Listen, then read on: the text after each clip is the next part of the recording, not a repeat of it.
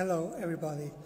I made a tour in Spanish the other day in the exhibition, and some of you asked me to make another tour to the exhibition, but in English, so I'll try.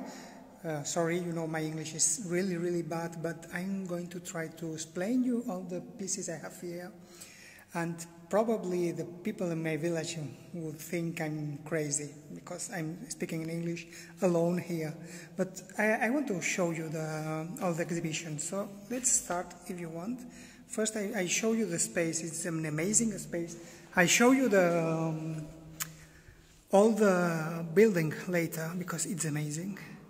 I really love this place. It's in my village, so I know it since I was a child. And it has been restored and changed, but it's always nice. So I'm going to start with all the pieces I have here. This is one of the chickens I made for an exhibition in Barcelona, and I still have it. The light is not very good, but it's not one of my favorite pieces, but I like it too. And after that I have a few monkey masks that you know because I post them sometimes. The originals of these masks were made for the Jungle Book musical and theater we made in Mallorca too with Barbara, my partner. So I like them, and I have made a few versions of them, and I really like the shapes. A mix between a very strong shape and a little bit of organic shape. So they look alive, but they are not lifelike. I don't know if I can explain myself, but I hope you like them. Another one is originally was Shere Khan, but it's a white lion here, and I like it. When I made them for the theaters, I made more detail than they need because I knew I was going to show them in other places. It has a little broke here, so I keep this one for me, and usually it's in my home. One of the oldest pieces, steampunk pieces I have, it was one of the first steampunk things I made. It was this kangaroo that maybe some of you doesn't know because it's maybe 5 years ago, and it's made with a lot of pieces, and all of these pieces are handmade. Well, a few of them are founded and toy pieces, and some wood pieces too. But all this is handmade. It's sculpted in clay and casted in resin, and assembled with wire and metal. As I said, it's one of the first steampunk things I made, and I like it. It's a little bit fragile, so I'm not selling it. I keep it at home too, because you can see there are parts moving, and it's not the strongest piece I have made. And after that we have in this wall a few pieces more, and we have 3 versions of Bethesda. We have the original Bethesda shape, the latest Bethesda shape with this mosaic finish, and the wood Bethesda version. And this one I want to show you with natural light, because lighting is very important with this piece, I have discovered. Because you can see more the colors and the vibrations between cold and warm colors here. And a few of them, it's not easy to see it here, but it's gold. It has gold parts. So there's people outside, and I'm shy to speak English here. It's my village. Well, let's continue. I can change the camera now. Yes. So these are the 3 versions of Bethesda, and we have one Erin, this robot with this. I try to show you more details than you can see on the picture sometimes. This wood texture, and with this rust, 2 colors rust quality we have here. I like this one. I like the composition of this one. I think I have to continue on this way to make more around the face. No, it's a bigger piece. Well, it's not big, but it has more things happening around the head, and I want to explore that a little bit. And under Erin we have the mandrill. In one version, very rusted bronze version. And I like this one because a lot of people say it's very real, and I think it's not at all. It's very strong shape, geometrical. It has just the eyes, a little bit organic, and I think just the eyes make it everything real and natural. So you are welcome to come to my exhibition when you want. Matt Daniel, just you have to come to Mallorca. It has been an exhibition very fast made. It's not a very long time plan. It's just something we made with the pieces I had at home and in the workshop. And she is my mother. This is the portrait of my mother, and I of course love this piece. It's at home too. And if you remember my piece, La Madre de Mazomeros, or the Mother of Mazomeros, is based on the same face. She was not happy to pose for me because she didn't like to be watched. She has a very strong character. She's not with us anymore, so I miss her a lot, and it's probably the reason I love this piece. And in the other side, we have another interesting piece that I like too. It's Theo, the biggest version of Theo, with all this environment of the head. I'll show you this part later, and this transparent or full of holes body with a mechanical heart here. A lot of pieces going on, and everything very funny to assemble and to make. It's not metal. Most of the parts is plastic and parts of machinery, but plastic most of them. And probably you will know that it's from a mask, from a face mask filter, and that's all. And of course, you know the details of this carved face of Theo. It's very, very fine detail. It's very, very small deep. The deep is very is not very deep. Is that what I want to say? And we can see the brain here, full of toys. That's toys of kids in blue plastic, and these wood toys for kids too. It's assembly of toys basically. I hope you like it. And we have here Adán y Eva. You have a video showing the process, so I'm not going to talk too much about it. This piece, I like it, but you can see how I made it on my Instagram TV. We are going to continue, and we're going to see this very old sculpture I made in my old life, before the steampunk things going on and before the sci-fi. It's a portrait, it's a real portrait of two brothers, of a friend I have. They are, I think, he's 30 now, so you can imagine how long ago it was made. So it's really two pieces separately. You can show this one alone if you want. And I like this Egyptian Egyptian vibes you can see here. And the sister is more asymmetric and different, showing also the characters of these two kids. Talking about portraits, kids, another very old portrait is Gloria. I know it looks like a kid, but it was a girl, really. And I love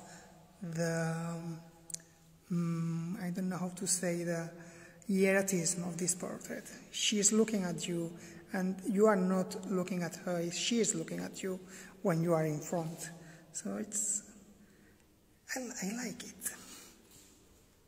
Some people don't like this power of a character in a sculpture. It makes them uncomfortable, but it's what I like.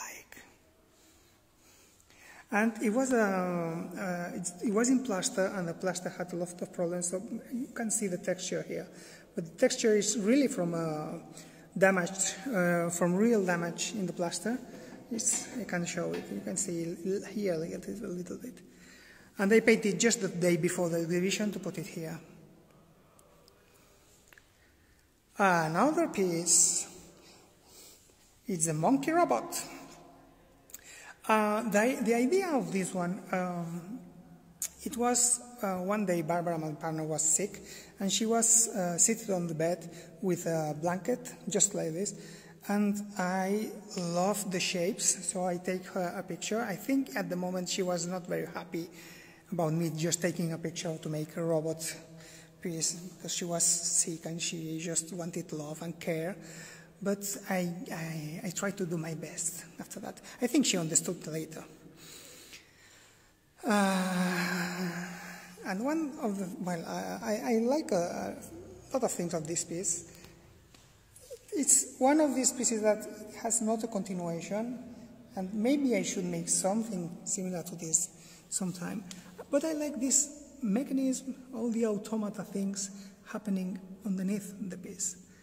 It's not really easy to see when you are just watching it like that, but I like the fact that it seems that there's something happening there.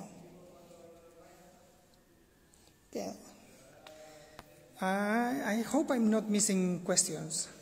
LDB Morales, how could I buy one of the pieces? I'm on holidays now, so my Etsy shop is closed, but it will be open soon, or maybe in September, because I'm trying to be to really have a good rest now. I'm really tired. That's the mystery of Arteaga. Is based on the work of Sandra Arteaga, which I love with passion, and well, you have seen it probably, but I want to show you the details of the carved face. It's very fine detail carved, and all this metal work here, and the old wood. Everything is fake. It's not real, but it looks real. I hope you like it. Another piece, that's another girl portrait. She's the daughter of my cousin, and I started before going to China, before my travel to China. So between the moment I started until I finished it, there were 5 years, but it's not, of course, 5 years of work. It's 5 years of a lot of interruptions for the movie industry and everything. So it was really long to finish.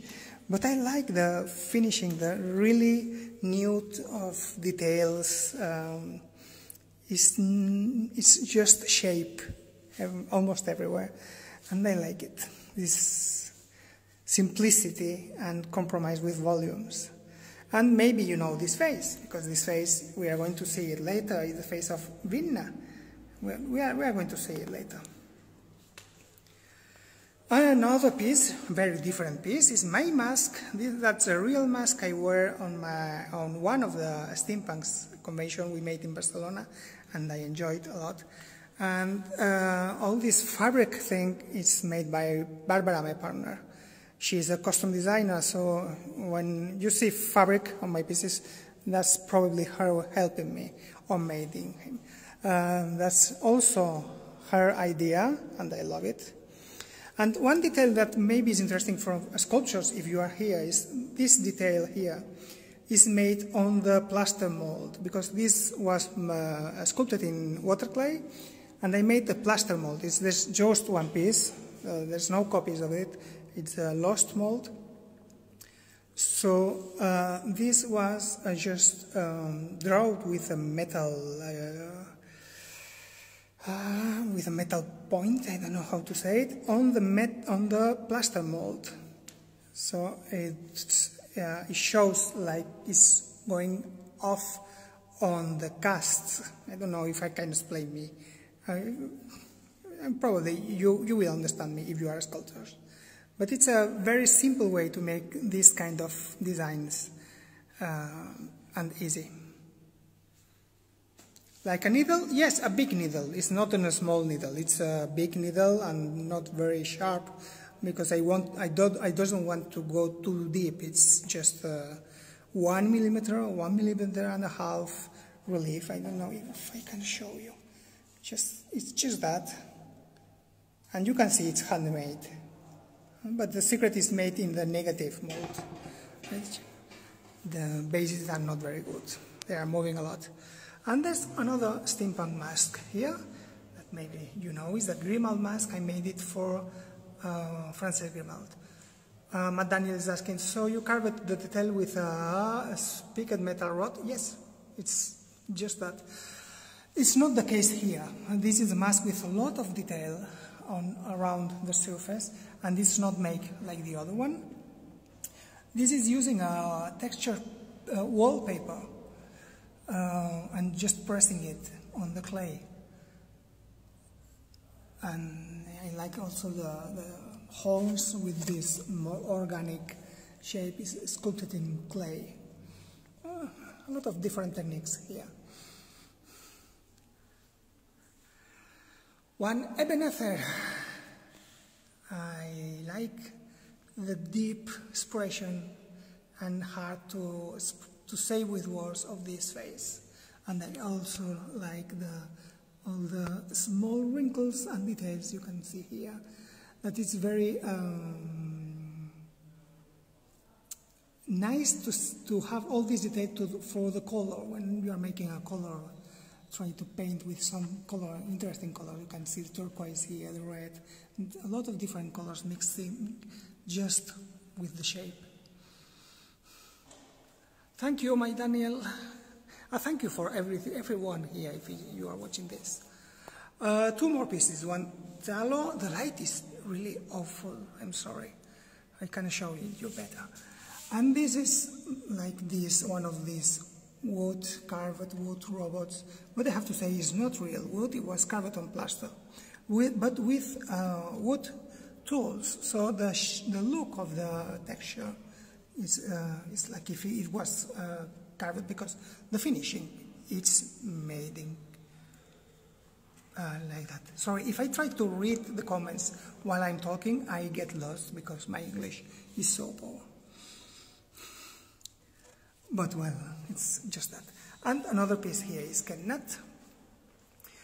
A lot of different things interesting for you if you are sculptors, or if you are interested in sculptures. I used a lot of toy parts here. That's from Playmobil, motorbike, and a lot of different things. This is carved plaster from, you can see that this piece here is the same piece than this one here, just a little bit changed, and this mixed with the water clay. And this is another Playmobil motorbike, and this is from a water gun. Plastic in really blue and really cheap water gun, but it's interesting to see how everything mixed looks. There's something real and interesting. Of course, this one is inspired in the old Egypt art. More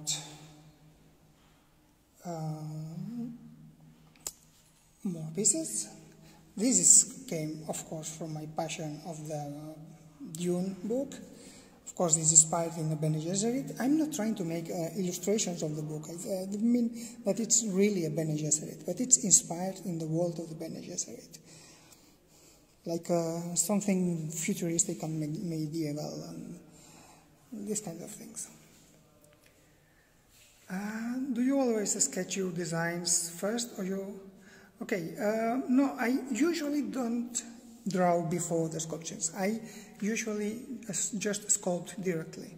Sometimes I make sketches, but not for plan the sculpture, just exploring shapes or exploring characters. But sometimes it's just very different to the final sculpture. well, another girl portrait. It's the daughter of a friend, a very good friend, and I like a lot the color on the face. But the light is so bad. I'm going to try to find a better light for her. Well, it's not the best one, but maybe you can see it better.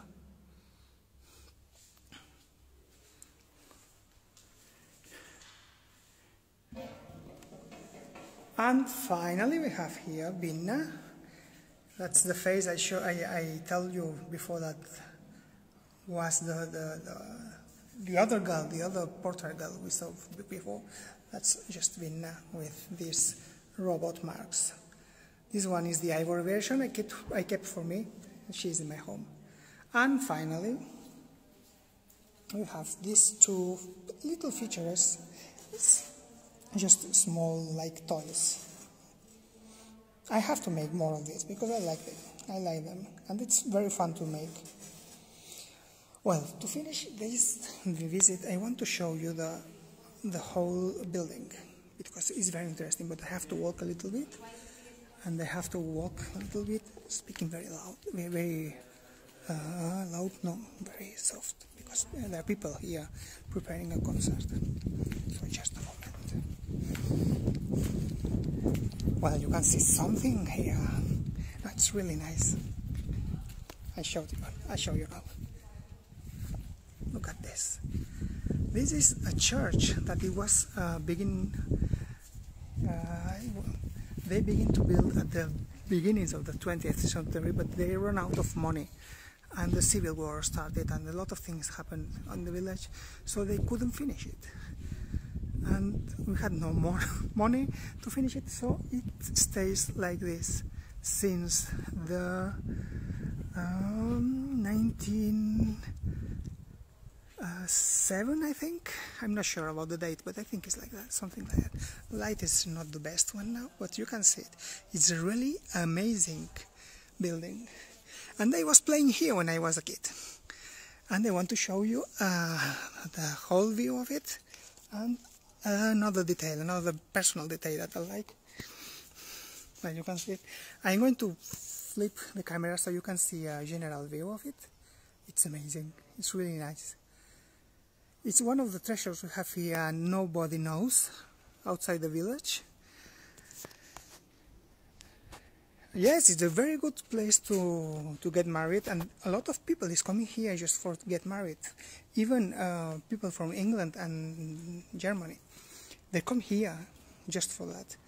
And finally, I want to show you my unique and the only one public work I have. It's really old.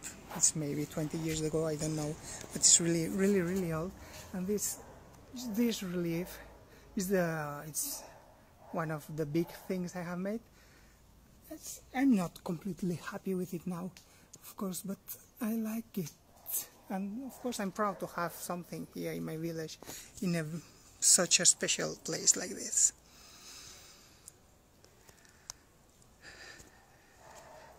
So thank you to watch this video, and I hope you like it, and I hope you enjoy this virtual tour to my exhibition. And thank you. How old are me? I'm going to make 46 in 2 weeks, I think. I think it's 46, yes, 46. I'm old. Well, thank you very much. Oh, sorry, where is it? It's in Son Servera. The village is named Son Servera, and it's in Mallorca, an island in the Mediterranean, a Spanish island in the Mediterranean. So came here when you want, because this is an amazing place to be. Well, as I said, thank you very much. I try to make more direct videos in English. I'm too lazy for these kind of things, but I enjoy it a lot after that, so I try to make it more. Okay, thank you very much, and see you soon.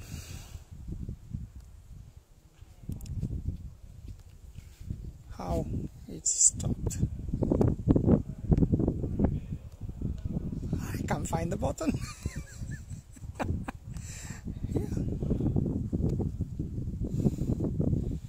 Change the camera because my face has to be funny now, because I can't find the button. I'm not good with machines. What's happening? Why is it not working? Now. Goodbye.